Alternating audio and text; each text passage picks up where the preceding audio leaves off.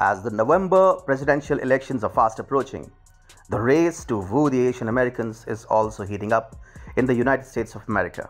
Democrats, who usually hold an edge over this particular demography of voters, seem to be losing their favor as increasing polarization in the wake of the COVID-19 pandemic and President Donald Trump's all-out attacks on China to protect the American interests have found a lot of takers. According to a Pew Research report, as of 2015, 24% of Asian Americans, which amounts to 4.9 million, were of Chinese origin, the largest single origin group.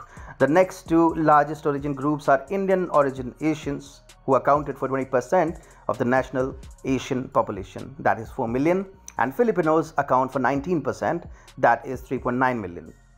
Those with roots in Vietnam, Korea, and Japan easily clear the 1 million mark as well. The 74-year-old president who is seeking re-election is making a big dent into the second biggest voter bank, that is Indian Americans, despite the fact that Indian Americans have traditionally voted for Democrats in the past.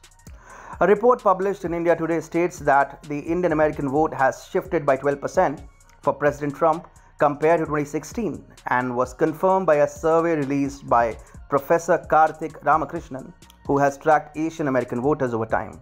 The aggressive stance of some Democrats on the Kashmir issue during last year's congressional hearings is being touted as the main reason behind the shift in Indian American vote towards Republicans. Republican Indian Americans say the sharp criticism of India's Kashmir policies by Democratic Party members on Capitol Hill served as a wake-up call for many in the community.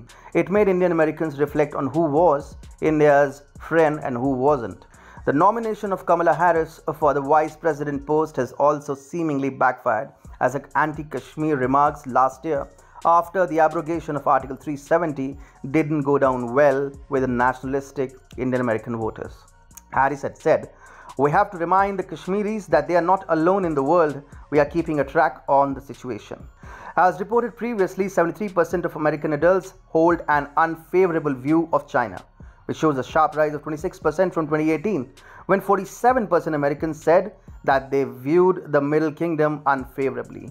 There has been a rise of 7% in unfavorable views since March, when Trump started making an election issue out of China.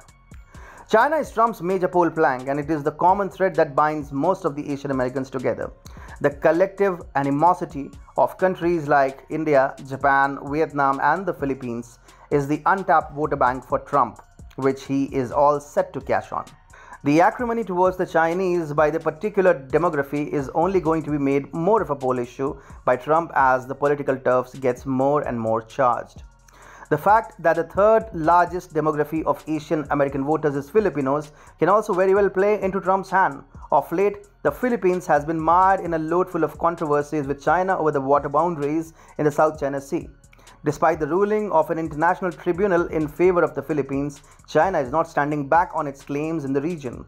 Once Xi Jinping's biggest admirer, Philippines President Rodrigo Duterte has now turned against him after being constantly provoked by the cumbersome antics of Paper Dragon. Reported by TFI earlier, Duterte had even sent a warning to Beijing by saying it will now call in the US Navy if China makes a move in the South China Sea. For the first time, Manila has expressly announced that it would turn to the Pentagon for aid if things get down to wire. This also marks a complete transformation in the Filipino foreign policy. Manila is therefore going back to its pro-US and anti-China roots by declaring that it has chosen the US over China. Consequently, Filipino voters are likely to vote for Trump, keeping the current developments in mind. As for the Japanese Americans, there is no love lost from them for China. Historically, Japan does not share a pleasant relationship with Beijing. The territorial disputes and World War II embittered grievances have marred the Japan-China relationship for decades. The relations between the two nations are so sour that it can be gauged from the fact that a restaurant owner in China put up a banner that read, "Congratulations to the United States for the outbreak of coronavirus and wish the pandemic lasts forever in Japan." Japanese take a lot of pride in their culture and history, and Beijing has made sure that the biggest event that Japan was set to host in the new decade, the 2020 Olympics, stands postponed, which has ultimately brought a highly unfavorable view of Chinese. President Donald Trump has stood by Japan, and together they both are part of the Quad too. Trump is expected to polarize the Japanese to his side by the work he has laid down in the last 4 years. The Vietnamese are also troubled by the menace of Beijing in its territorial waters. Plus, the selection of a pro-China leader like Joe Biden would mean that Vietnam would lose on the business that it is getting in the aftermath of the coronavirus pandemic.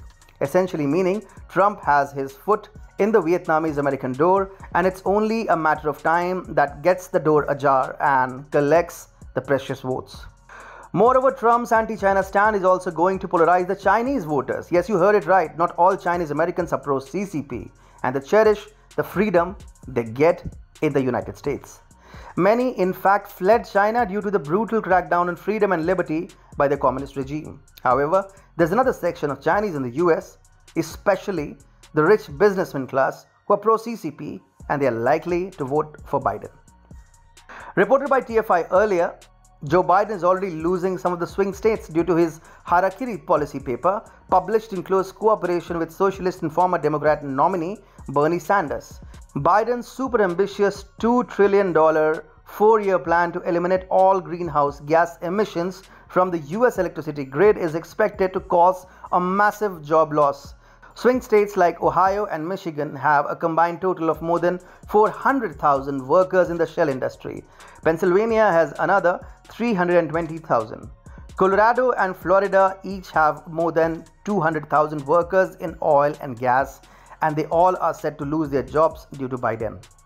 An estimated 2.5 million Indian Americans are eligible to vote in the November polls, out of which 1.3 million of them belong to the battleground states like Ohio, Pennsylvania, Michigan, and Florida. In such states, the victory margins for either party will be needle thin, and as such, the Indian community will act as a kingmaker. It is therefore in the 2020 presidential elections crucial for both the parties to try and win over Indian Americans to secure their seats in the White House.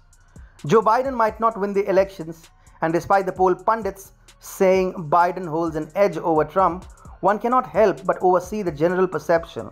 Also, the American media hasn't exactly been hitting the bullseye in gauging public sentiment either. We witnessed that during 2016 elections. Trump has turned the wheel, and the Asian American votes are coming his way indeed.